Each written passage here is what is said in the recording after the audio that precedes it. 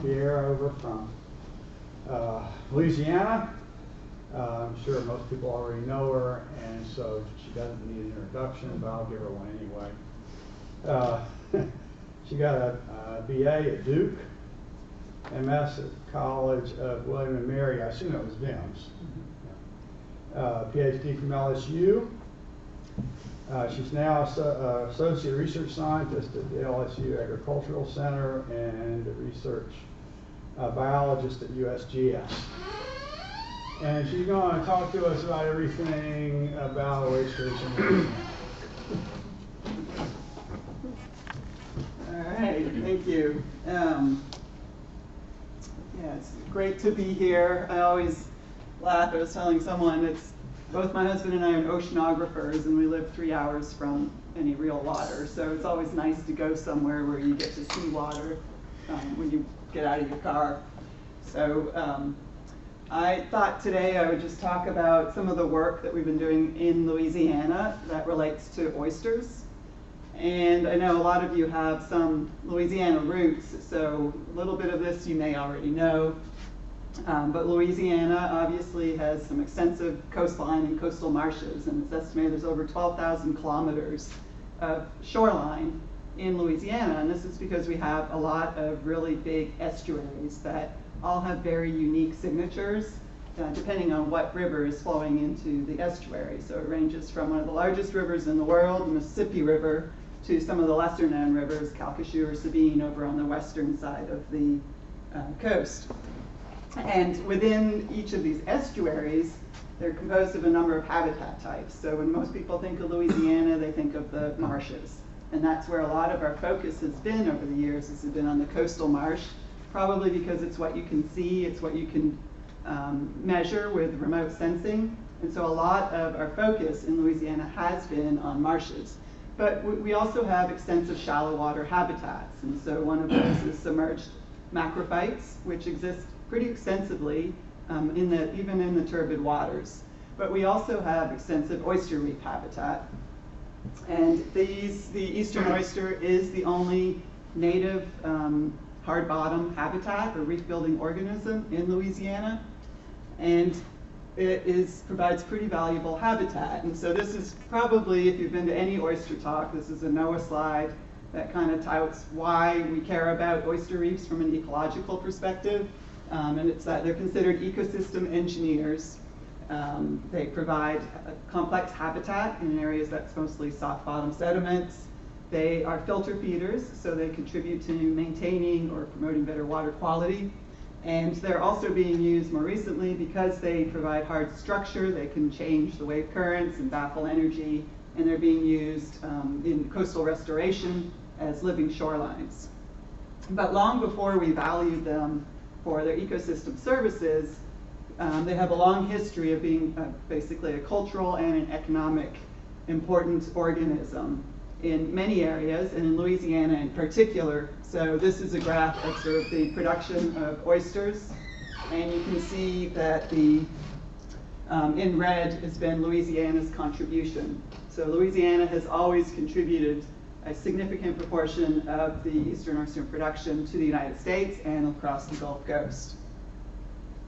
In recent years, there's been a lot of changes on our coasts, and so this has led to some rethinking about how we might be managing our oysters and how we want to maintain our oyster production, which this bottom slide, I think that's from Alabama, but that shows where we're starting to start thinking about aquaculture. Right now in Louisiana, most of our oyster production is from on bottom, where oystermen lease the bottom areas and essentially farm the area by ensuring that the bottom habitat is good for oyster production. And they also go to public grounds where they can pick up seed oysters that the state has helped maintain and place them on their leases. So the problem with this is that, as we're going to see in a minute, there's been a lot of changes in our estuaries in terms of the estuarine conditions. And so because oysters are fixed in space, as the water conditions change, oyster production also moves. And so a lot of farmers, oyster farmers, are not very happy about how that's impacting their bottom line. So some of these changes, as I said, in Louisiana we talk about marshes. And this is sort of the classic analysis or graph that dominates a lot of our discussions. So this shows the coast of Louisiana, and in red is land or marshes that have been lost in the last century. Yellow is predicted land loss up through 2015. And the little parts of green are where they're suggesting that there's land gain.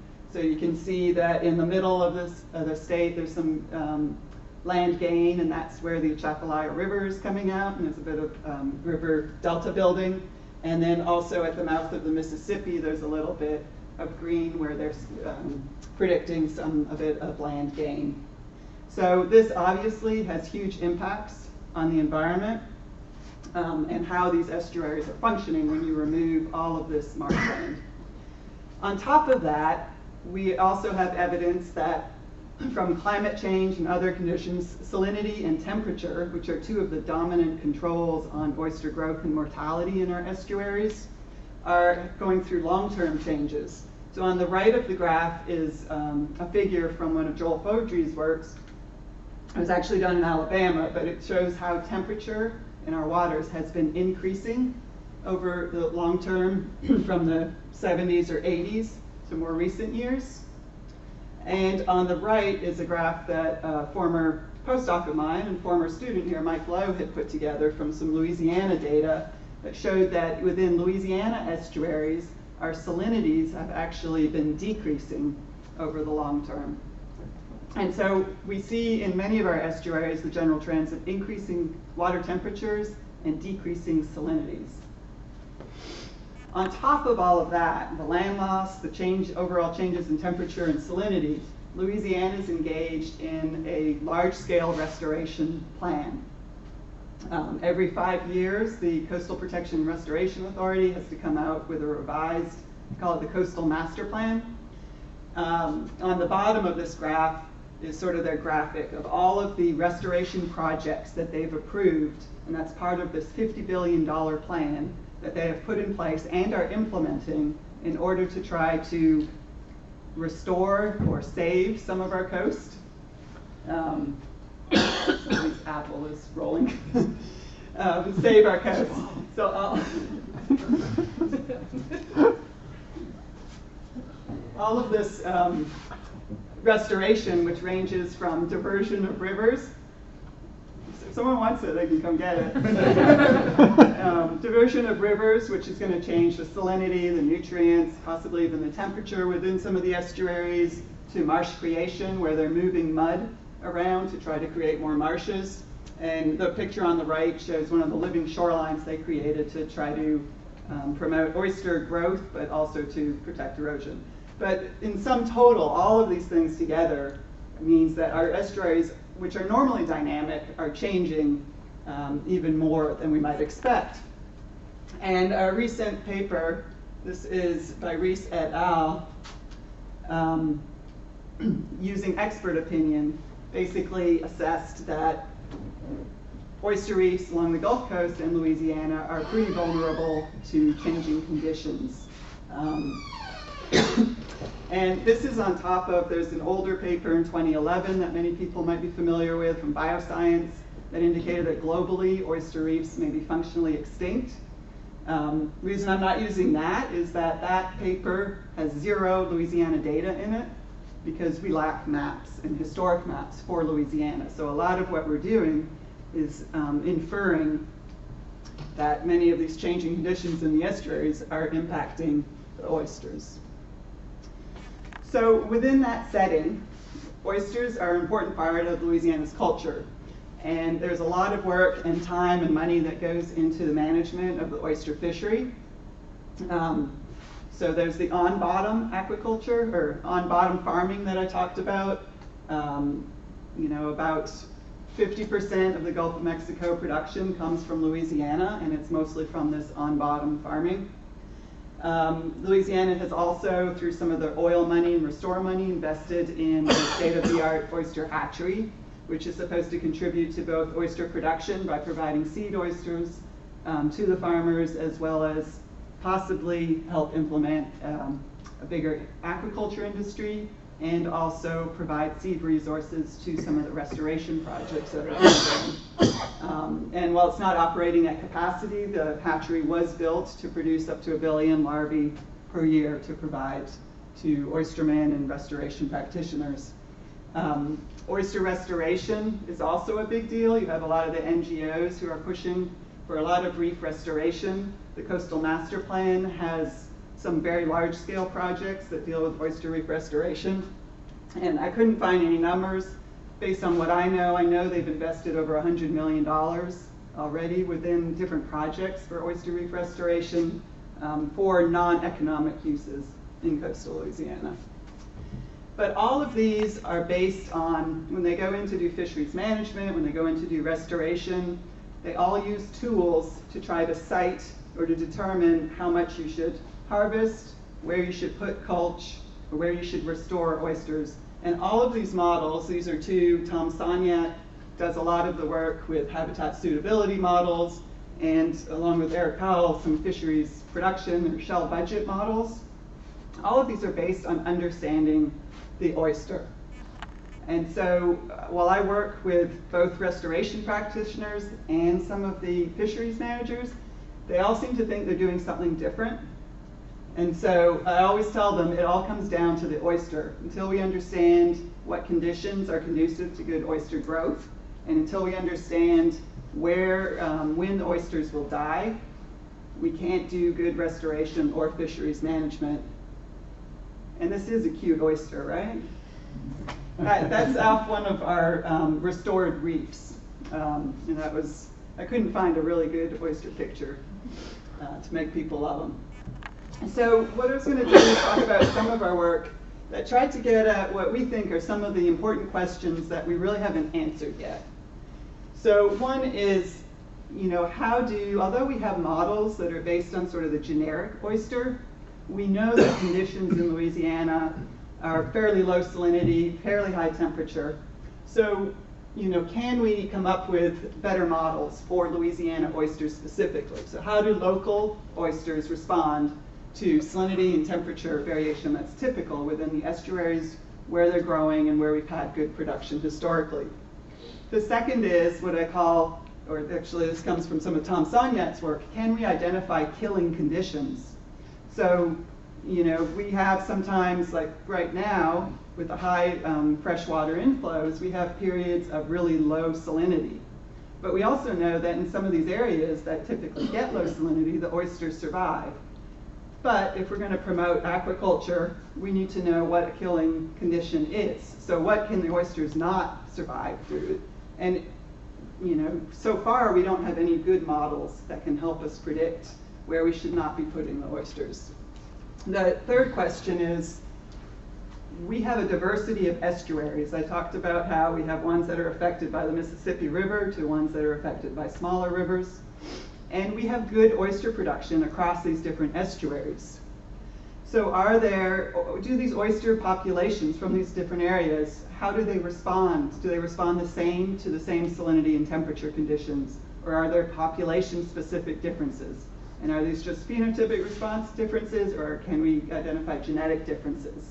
And in determining that will be important as we develop broodstock if we want to promote aquaculture within these different areas, or if we want to ensure that our hatcheries producing larvae that can be put out in specific estuaries and survive under those conditions.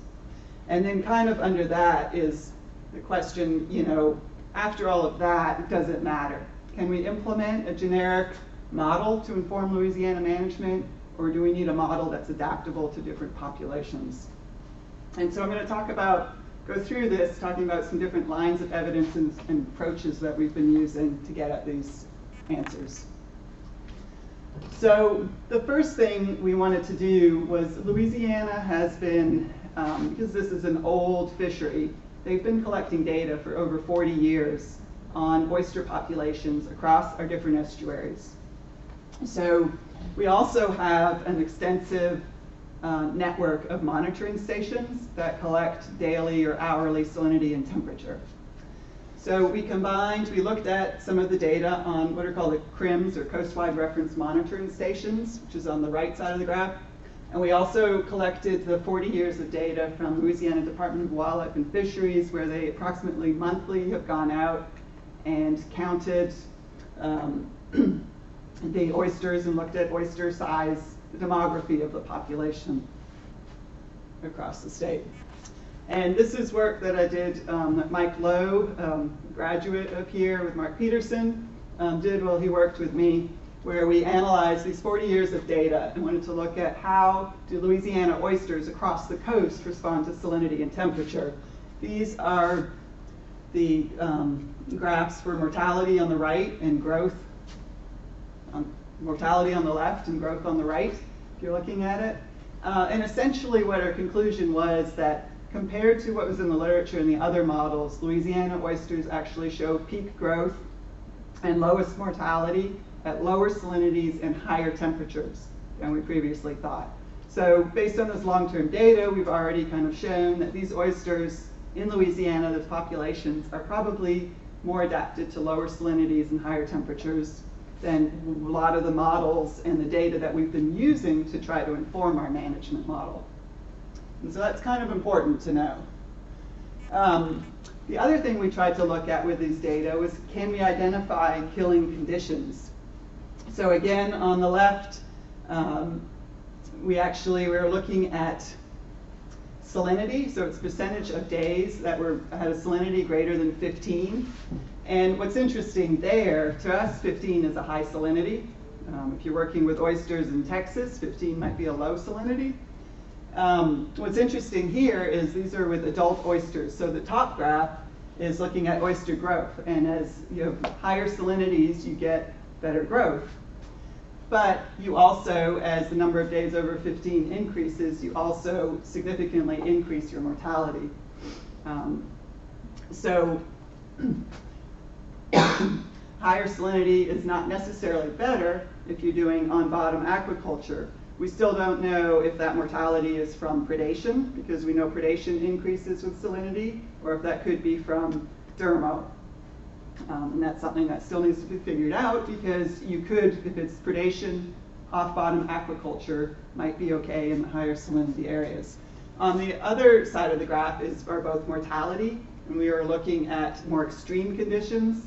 So the top is the days below a salinity of 5. And you can actually see that up to 50% of the days less than 5 did not significantly increase oyster mortality. And we do have populations that live in low salinity environments. So low salinity alone, that most people thought was deadly to the oysters, is not necessarily deadly. On the bottom is higher temperatures. We use 30 degrees Celsius, and it's kind of mixed. It may be because there's an interaction with salinity and temperature. It may be we have some evidence from the lab that 30 may not be that detrimental, but 32 or 33 might be slightly higher threshold. So the other thing that we went to look at is we know that there are, within our estuaries, so this is when you give a GIS person sort of free license and they get all artsy, and then you look at it and you're trying to figure out what's going on. So this is actually the coast of Louisiana, but the coast is white, so that's why what you're seeing basically in colors are all of our estuaries and our shallow water areas. And on top is, this is just an example. So here we took seasonal winter salinity. On the top is the mean salinity, ranging from 0 in yellow to 32 in a darker blue, so that's mostly some of the offshore areas. And on the bottom, we just thought we'd look at salinity variance. The little fleur-de-lis is showing approximately where New Orleans is, if you wanted to orient it. And so we know Calcasieu, Vermilion, Terrebonne, those are just some of the dominant, the big estuaries where there is oyster production. And the main thing is to show here, as I said earlier, that each estuary has some very different conditions within it. And so we wanted to look at oysters from using these long-term data, are oysters from the different estuaries adapted to the same salinities and temperatures, or do they respond the same way? And what we did was we took data from 2 adjacent estuaries, that was oyster growth and mortality.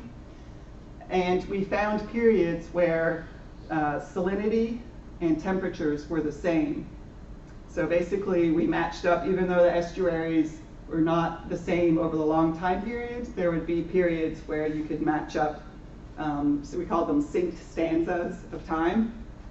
This is some work done with a master's student of Tom Sanyat's. And we were looking at, do they respond in terms of mortality and growth in the same way to the same salinity and temperature periods. And so on top, we did it by every season. I just showed winter and summer. So you could see that in winter, basically if the lines are parallel, it meant that the oysters were responding in the same way. And so in the winter, we found no difference. But when we looked at summer response to mortality and growth, that the populations from Barataria, which are in orange, and from Breton Sound differed significantly. So the populations were responding to the salinity, same salinity and temperature in different ways, which gave us sort of our first piece of evidence that maybe there is some local adaptation to salinities and temperatures. Instead of just looking at the long-term data, because that's pretty messy when you start getting into it, we started to try to explore it with some field testing. In this case, we took 2 populations from some very different estuaries in Louisiana, and we placed them in cages in one location in the field. So we named it Louisiana Population 1 and Louisiana Population 2. On the left is the cumulative mortality, so we tracked their growth and the mortality over 2 years. And you can see in the mortality graph that one population had almost 70% mortality over a 2-year period, while the other population had less than 30% mortality. So these were oysters taken from 2 different places and then grown in the same place. And so there's a pretty significant response in terms of their mortality. In the case of these 2 populations, we were trying to see what was causing the mortality. And so if you look at the right graph, this is the infection levels for dermo, which can kill the adult oysters. And you can see that by the 2015, by the second year, the population that had the highest mortality also had significantly higher infection disease. And so this is part of some work done looking at disease resistance and disease tolerance. And so here, this indicates that the second population of oysters was a lot less disease tolerant. So again, here's another example that there's local population differences. And then the last one we did, and this is taking 4 populations of oysters, and this was taking oysters, so we expanded a little bit outside of Louisiana. We went all the way to Texas, where we have oysters that grow in 35 to 40 parts per thousand, and we took populations from Louisiana growing in 5 to 10 parts per thousand. And in the lab, we acclimated them to salinities ranging from 2 to 44. And again, this is a rough measure of condition or health of the oyster. You can see, particularly at the low salinity, that there was a difference in population response to the different salinities. And so all of these kind of indicate sort of a phenotypic response of the oysters to the different conditions of salinity and temperature. And we don't have any results, but we're working with some geneticists who are looking to see if they can identify genetic markers, which could then be used for breeding low or high salinity tolerant populations. So just for this part, the question of how do local oysters vary with salinity and temperature compared to what we knew before. We were able to show that Louisiana oysters grow at lower salinity and higher temperatures than previous models suggested. The idea of identifying killing conditions is still something we're trying to figure out. This obviously from some of our other work is probably population dependent, but when we try to model it, and I'm going to show you some models that are only growth models, in order to really get at where you can have good production or where you can have good restoration, you need to understand when the oysters will die. And we still struggle with figuring that out. And are there population-specific differences? We have, amongst this, we have field studies, lab studies, and long-term data that indicate that, yes, there's probably local adaptation of the oyster populations, and we're hoping to get evidence to see if we can figure out some genetic markers of that. And so the last part was taking all of this and doing some more studies to try to figure out, does it matter, and can we implement some sort of generic model that will help? And here, again, although I say, their death is really important, we were just trying to get at growth. And we worked on an energy budget model for the oyster. So a lot of, if you know the history of this stuff, it really shows that food and temperature are often used to drive a lot of these models. Especially when they're used for aquaculture. So the Pacific oyster, where they've done a lot of energy budget models in France, is really intensive culture, and so food is often their limiting factor. We kind of assumed, because we lack data in Louisiana estuaries, and what data we do have indicates that food may not be limiting, at least the way we're managing the oysters right now. It's not limiting, but salinity is obviously a critical parameter. And so we wanted to try to figure out how to implement salinity within this energy budget model. And from that, we looked at the literature. So one set of literature that worked, did one model on mussels, suggested that salinity might affect their growth through basically basic metabolism, or what they call somatic maintenance. So basically just what it takes to survive. While a lot of the other models have looked at salinity through its effects on oyster filtration rates, because they've shown that if you change the conditions, the oysters may reduce their filtration or close up, and then they're not getting as much food. And so to figure out which model approach made sense, we did a number of studies. So one was doing some lab studies, and this is just using one population of oysters, where we measured their filtration or their clearance rate at different salinities. And then we also measured their oxygen consumption rate, which is sort of a measure of their basic metabolism. And what we found, if you look at the right, is the clearance rate. That salinity clearly affected the filtration rate, as many of the previous models had done, of the oysters. So that obviously is one way that we needed to incorporate salinity into our energy budget model, but that salinity did not affect their oxygen consumption rate, which is on the right side of this. And so the idea of the effect of salinity on metabolism or somatic maintenance was probably something we could ignore. But we also wanted to run it, kind of test it with a model. And we did that by putting oysters at a low salinity site in Louisiana, at Cocodrie, and a higher salinity at Grand Isle, Louisiana. And then we compared model outputs to observed data. So these 4 graphs, the black dots, are observed data in terms of growth of the oyster and biomass and shell height, which are 2 standard measures of growth at our low salinity site, Cocodrie, and our high salinity site. And we ran the model. Basically all the blue lines indicate where we implemented an effect on the metabolism or the maintenance of the oyster, while the red line was where we implemented an effect on the filtration rates of the oyster. And essentially it supported our lab studies that showed that really the main effect that we needed to consider was on filtration rates. And so that kind of made us fairly confident that we had a growth model that was pretty solid for our oyster, could be implemented in Louisiana. And our plan is to try using this, getting data from different populations of oysters to see, basically in the end, we want to know, is the population effect significant enough to affect the growth within a year or two, which is how long it takes for our oysters to grow to adult size and harvest size. And so we're going to start trying to implement it between different populations to see if it matters. But this model is also being used now using sort of a generic model for Louisiana, and we can start trying to use it to see what this will mean in terms of if we start putting aquacultured animals out in different parts of the bay with higher or lower salinities and temperatures, what will it mean in terms of their growth to an adult size? And so we can start playing with that for growth. Again, I just have to say we still are lacking mortality, because obviously if you're an oyster farmer, you don't care how fast it grows if it's going to die before you can harvest it.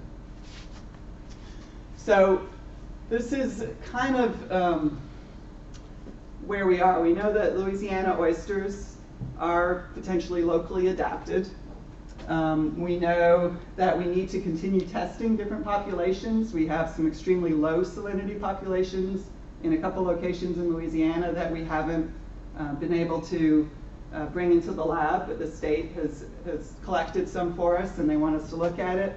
And we have some geneticists who are trying to identify some genetic markers, because this can be used to help develop better brood stock as our hatchery gets online and starts producing these millions of larvae.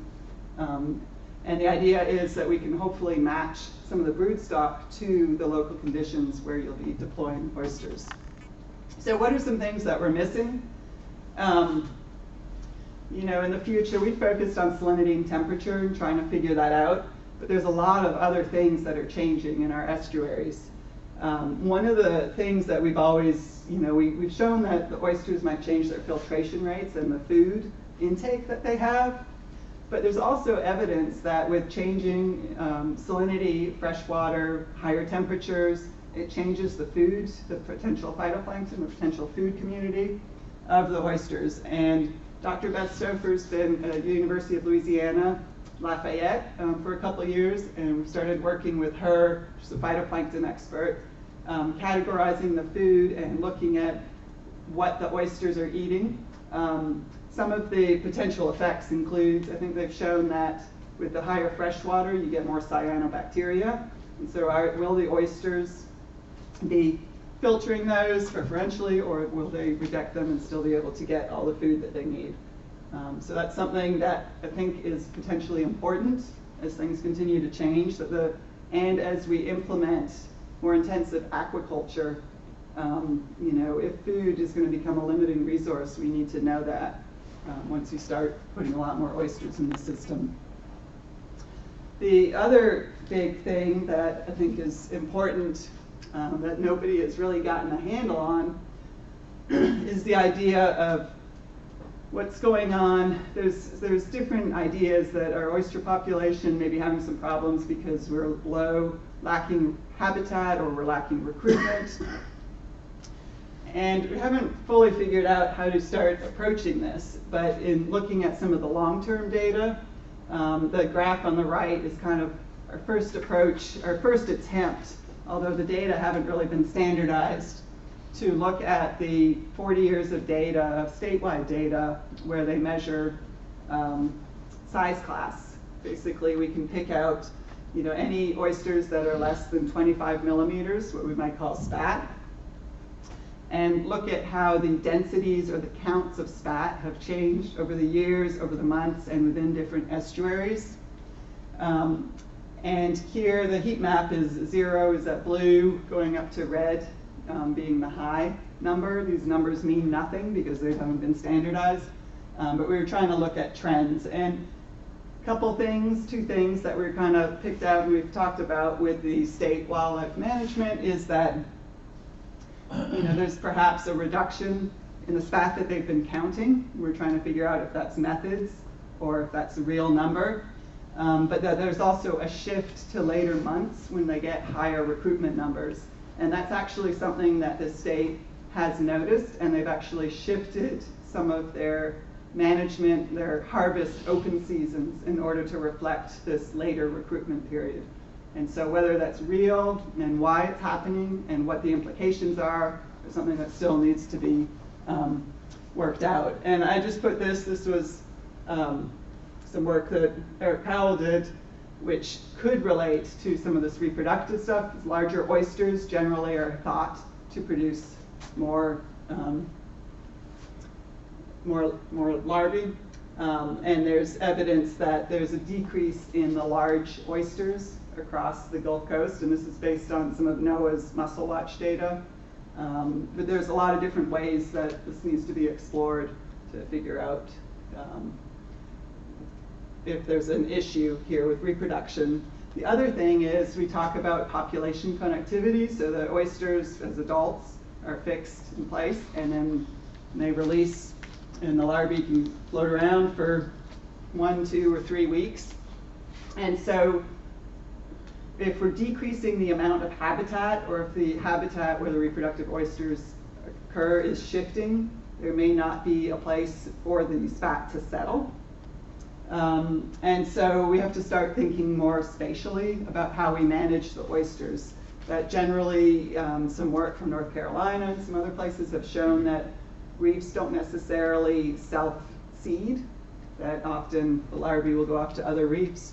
On the right is some work from the Chesapeake Bay, where Bram Lipschitz had suggested areas where there's sort of broodstock sanctuaries that might provide a lot of the larvae to, based on dominant currents and stuff, to other parts of the estuary.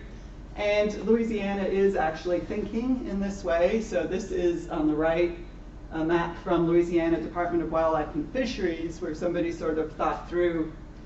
This is from the eastern part of the state. You can see the Mississippi River along the bottom. And then this is, right above it is Biloxi, or Breton Sound. And then the second estuary is what we call Biloxi Marsh. In pink are some of the existing reefs that have been mapped in this area. And they've gone in, and on the green stars is what they propose as potential broodstock reefs.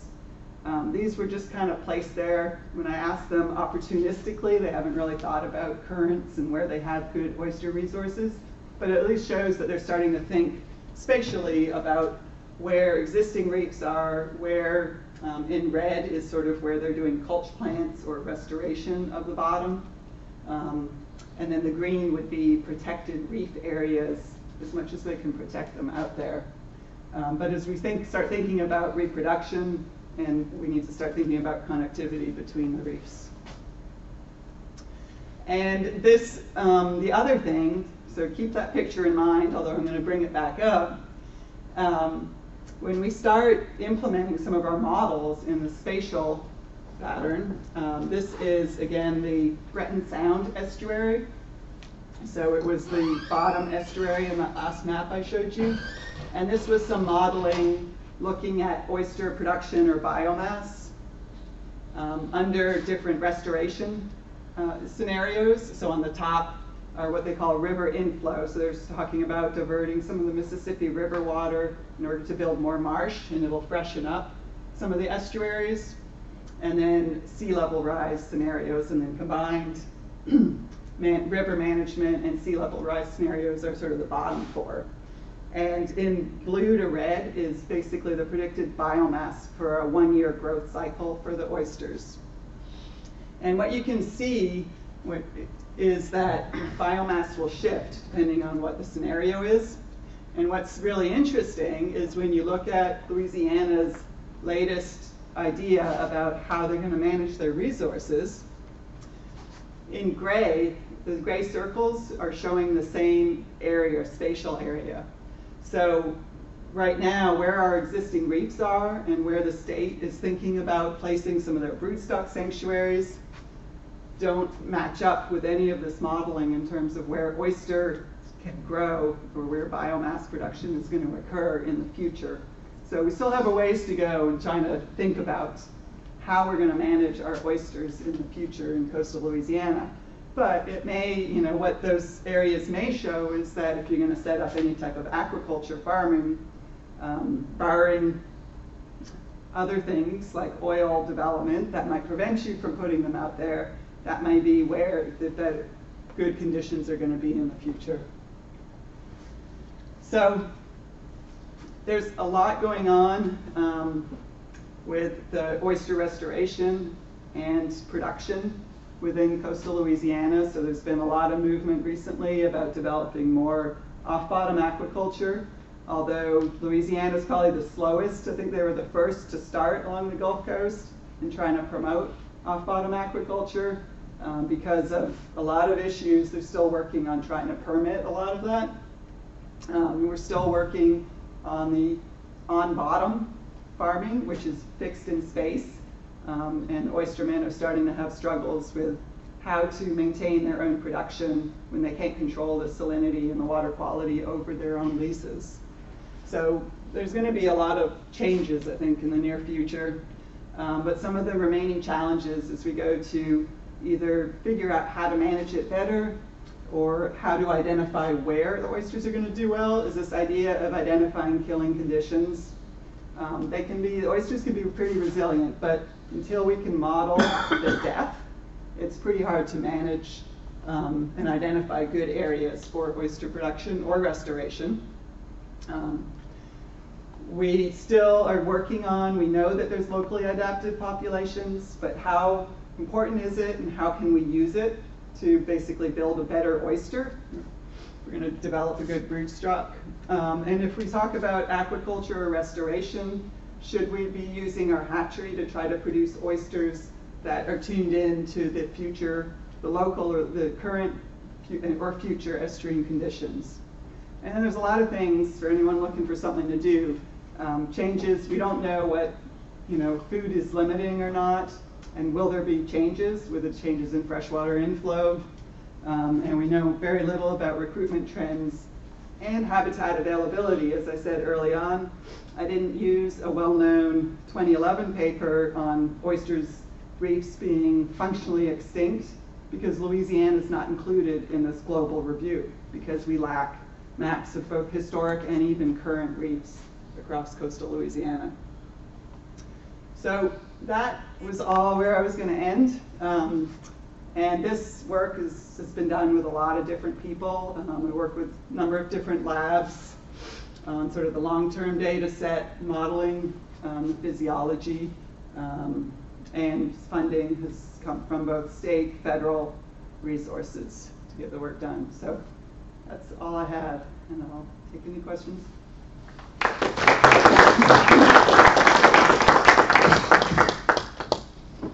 Questions?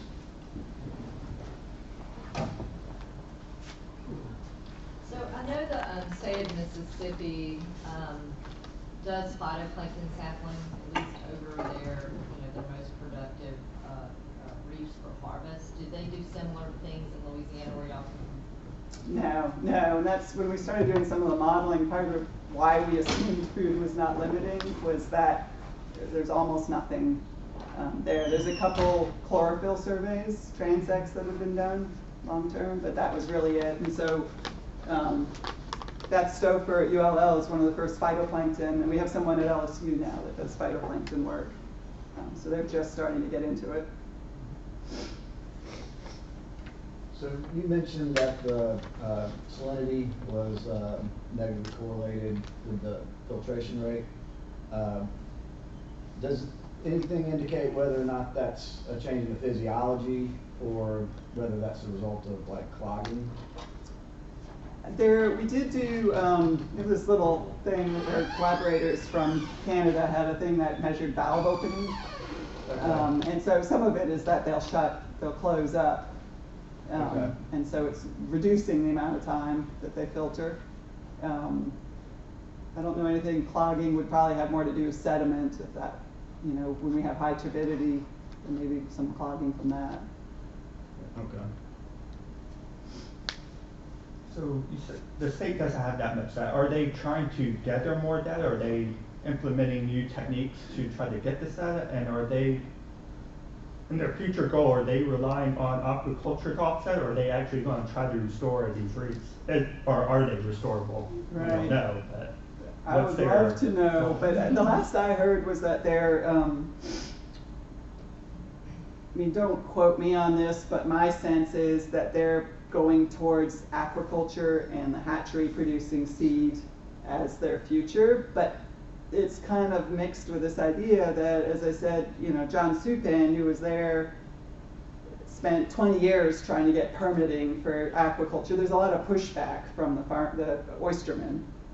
And so Louisiana was probably the first to try to implement off-bottom farming, and I think we've now been left behind by Florida has they already had clam aquaculture, so they were able to implement it pretty quickly. Alabama has some, and so Louisiana is still lagging. I think we have one permitted area in Barataria Bay near the hatchery for aquaculture, off-bottom aquaculture. And they have ideas of other estuaries where they want to go, but they have to get the buy-in from the oystermen and they have to get the permitting done, so.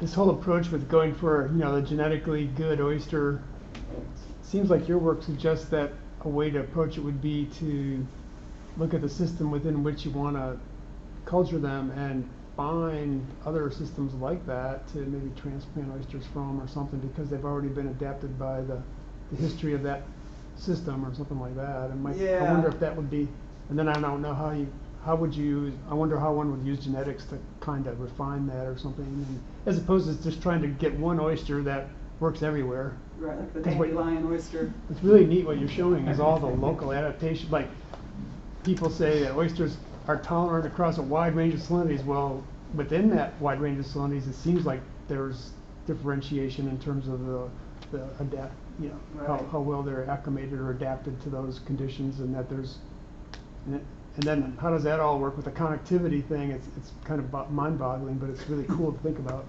Yeah. Well, we've kind of talked about. I mean, the hatchery is working to, I think, with the farmers. They've talked about triploid oysters, but right now that are adapted locally. Right now, the triploids, the only ones that they actually use oysters from the Chesapeake or somewhere on the East Coast. I think it's from the Chesapeake. So they're trying to figure out which ones they could use down here to develop a Gulf of Mexico triploid. And then the idea, and that's where, we started looking at that kind of artistic GI-spatial map, was trying to get at this idea of how do we define zones within the estuary. And so 25, 30 years ago, Earl Melanson, who's an oyster biologist, I don't know if it was in the 80s, came up for Barataria, Terrebonne Bay, these oyster resource zones. And he did that by basically going and interviewing all these oystermen and having them circle where the oysters were good in drought years and then wet years, and came up with oyster resource zones. So we've been kind of playing with some of their interpolated data of salinity and temperature. We think we need food in there to see if we can come up with some ideas or classifications for oyster resource zones within the different estuaries, and then you could target it. But part of it is figuring out what's important. So is it mean salinity in the winter? Is it salinity temperature in the summer? Is it the extremes? And that's where the killing conditions, to me, is everything, because if you're going to tell somebody to invest all this money in oyster aquaculture, but every 5 years they get, this killing condition, low salinity, then they're not going to like you very much. And so figuring that out is going to be interesting. This is kind of coming out of what my lecture was in benthic ecology today. We were talking about phenotypic variation and dispersal and stuff. And I'm wondering if maybe the environments themselves are kind of selecting phenotypic plasticity in the oysters. Like, if you think about the oysters' Right. dispersal and coming in and colonizing, and then what's left, what actually grows out and survives in that regime is a product of like a phenotypic plastic kind of response. Well, that's what some of the interesting stuff we have. So there's one area where the oysters grow, Vermilion Bay, that has salinity goes from 0 to 35 regularly, but mean salinity might be 5 or 6. And interestingly, though, when we looked at just some of the preliminary stuff for the genetics, they were similar to ones from a very different estuary. And so we're trying to figure out we're trying to figure out if somebody moved oysters and we don't know and they all survived that year. That's probably always our big thing. And then the other is, are there conditions that are similar that might have selected them? But the hard part with all this population stuff is that for decades, I've worked there for 2 decades, and I was always told we've rearranged projects and we're working in Alabama because we were told we can't take out-of-state oysters and put them in the waters. You talk to the oystermen and the aquaculture people, and they've been doing it for years. Yeah. So you know, so some of it's hard, and that's why getting at the genetics and can they identify differences between some of the populations? Can we kind of, I mean, we have to track it, it's sort of a detective work. One, are they different genetically, or have oysters already been moved all over the place? Is kind of our first question. I was gonna ask that of you, I mean, Louisiana has the largest amount of leaseholders, right? I mean, that's the majority of your production comes from leaseholders. Yeah. They go and get their oysters off public grounds and probably from their neighbors and everybody else. Right. So there's been a high level of mixing Right.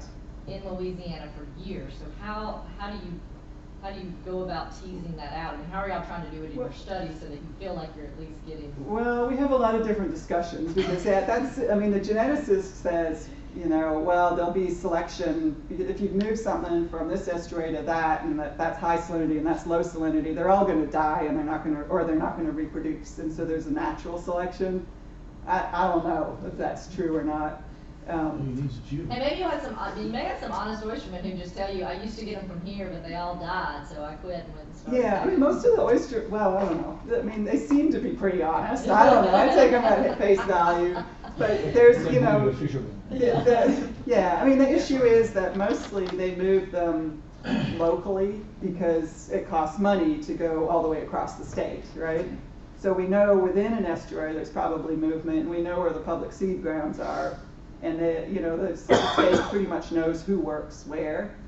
So within a region, we're pretty confident that nobody took oysters from Sabine and then boated them all the way over to the east of the river. Right, yeah, I mean, you don't know. I mean, or a researcher took a bag of oysters and then put them out there, which is what I've done, so maybe they reproduce while they're in their bags. I don't know, but yeah, it's complicated. But there is, I mean, because we have lots of other studies where we've shown phenotypic differences in performance. When we take oysters, you know, we'll take them from different estuaries, we'll get them to the hatchery, we'll spawn them so that they have the same history, and we'll put their progeny out in different areas, and there's very different responses. So there's something going on, but. One more question? Yeah, when you say that they are similar, like for example within the same estuary, what kind of genetic data were used to characterize that? You have to talk to the geneticist. So, yeah. I don't understand it well enough to if show my there's some ignorance. relatively recent movements, there's ways to get some insight into that with the high marker densities that we can use nowadays. Yeah. So I think if it's with some limited markers, I think there may be ways to kind of tease that out a little bit. Yeah, so it's with Morgan Kelly. I don't know if you talked to Jerome about it, but she's been doing some genomic. Yeah. I don't know. I don't know enough. I'll just show how much I don't know. Well, last time we talked, I guess it was still in process. Right. Yeah. Well, thank you very much.